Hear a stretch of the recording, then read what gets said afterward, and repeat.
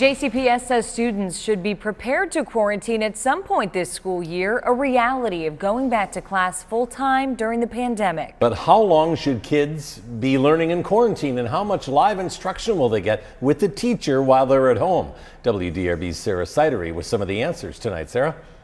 Well, just in the first 2 days of school, over 300 students are having to quarantine. So here's what JCPS says families can expect when that happens. So you've learned your child is tested positive or is a close contact that needs to quarantine. What should parents do first? JCPS says call your child's school. As soon as they let them know that yes, we want to be quarantined and we do want to continue with school, they will receive a code to a Google Classroom for their child's grade level. Once in quarantine, what will learning look like? It could be NTI-like in some ways, but it is not NTI. This is truly just an option to support our students when they are quarantined. Chief Academic Officer Carmen Coleman says it's a mix of self-paced lessons and live sessions with a resource teacher. But how much live instruction can families expect? We are prepared to provide about 3 hours a week. I mean, that's an estimate, but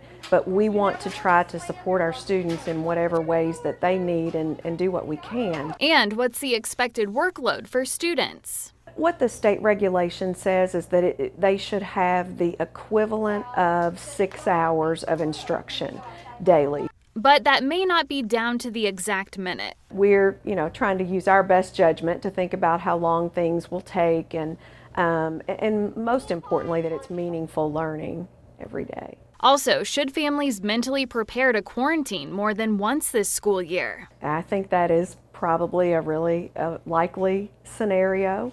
And one thing that we've all learned during this time is that we have to be flexible and we have to be willing to adapt. And as the pandemic has taught everyone, things can change. We'll see how this goes, and if we need to adjust, we certainly will. And JCPS will release its weekly COVID case and quarantine numbers by school starting tomorrow. Sarah Sidery, WDRB News.